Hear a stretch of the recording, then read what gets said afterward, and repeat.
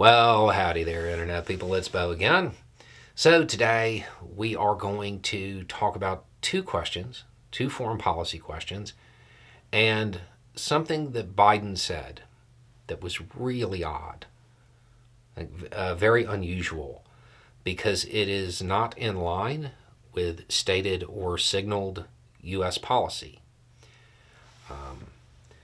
So, we'll go through the two questions first. They're pretty quick, and then we will get to the thing that he said. Okay, first question. I've been following the ceasefire negotiations, and I don't understand what the holdup is. What is the main sticking point? Everything seems so close. I mean, WTF. Yeah, right. When you are looking at the phases and the exchanges and the numbers, it does. It all seems very close. They seem like gaps that could be bridged, right? It's a little bit more complicated than what I'm about to say, but the big kind of unstoppable force meets immovable object sticking point is relatively simple. The Palestinian side wants a permanent ceasefire. The Israeli side wants a temporary one. The negotiators want a temporary one on one side, a permanent one on the other. Why? From the perspective of the Israeli negotiators, they don't want to provide a permanent ceasefire until they get all of their people back. From the Palestinian side, those negotiators, they don't want to give up all of their leverage until they get a permanent ceasefire. That's the main holdup. That's where the issues kind of lie.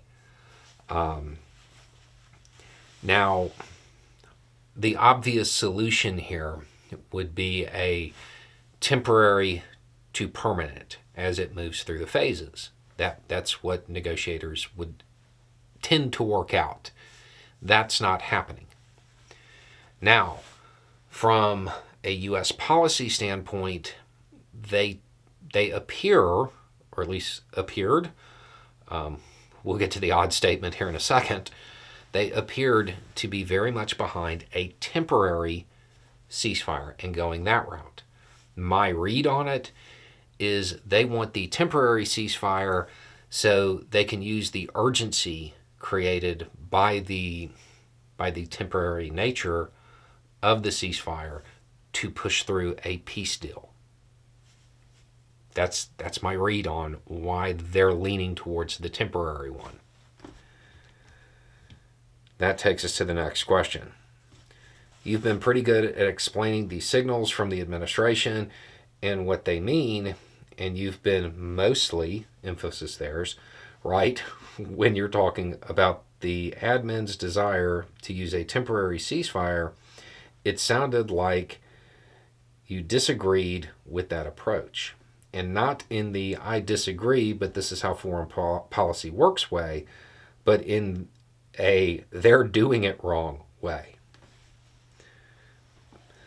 I don't seem like I agree with the administration's position of using that temporary ceasefire to create the urgency to get the peace deal.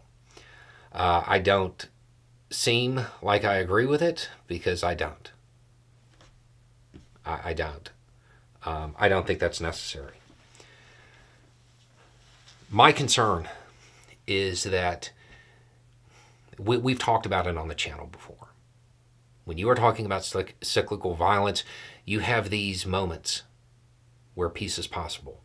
Those moments are short. They're very short windows of time. And if people get acclimated to the situation, the moment passes. I don't think it is necessary to create the urgency to get the peace deal. I think that if they got a permanent ceasefire, the U.S. could do what the U.S. does and keep people at the table and they could get it hammered out. So that is one of the things that I think they're doing it wrong. Now, just a small caveat, because if anybody else had said what I just said, I would say this, so I'm going to say it about me too. That guy on YouTube does not know everything that State Department knows. And there may be a reason, some piece of information or a known posture from one of the negotiators or something like that, that is causing them to use that route. Back to me, I cannot think of a single piece of information that would change my opinion. But I have to acknowledge that it might be out there. I don't believe it's necessary to go through the temporary route. I think that they can get it now. Okay, so what did Biden say? I'm just going to read this. What I'm calling for is for the Israelis to just call for a ceasefire. Allow the next 6-8 weeks total access to all food and medicine going into the country. I've spoken with everyone, from the Saudis to the Jordanians to the Egyptians. They're prepared to move in. They're prepared to move this food in. And I think there's no excuse to not provide for the medical and the food needs of those people. It should be done now. That certainly sounds like Biden just called for Netanyahu to just call a unilateral ceasefire. Just them decide to do it on their own. And the way this went out in an interview like this isn't signaling. There's no way that the way this is phrased is the first time Netanyahu heard it. None of this has been telegraphed to the public. And that's a big departure, because up until now, up until this statement, the U.S. policy was to tie any ceasefire to a release. This doesn't have any of that in it. So, what do you make of it? Well, it could be that Biden said something in an interview that he shouldn't have.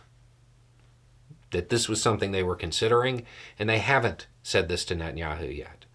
Or they said it in private and didn't really want it to go public yet, but he said it anyway.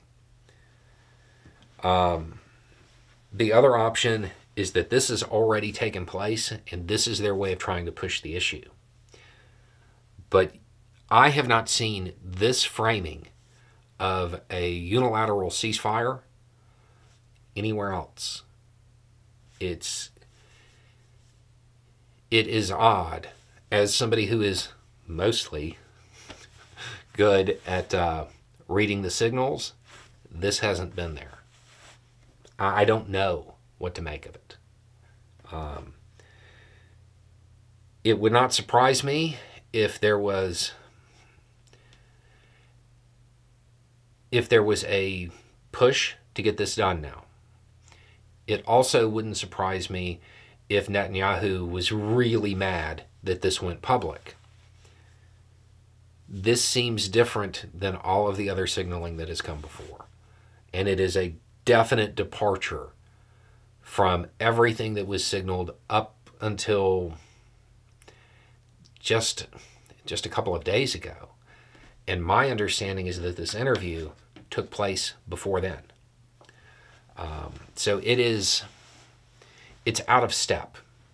And I don't know what it means, but it's definitely worth noting.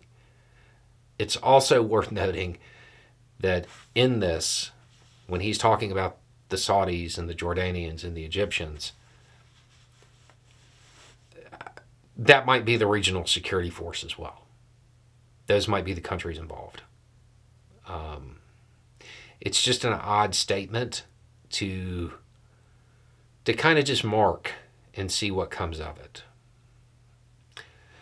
Anyway, it's just a thought. Y'all have a good day.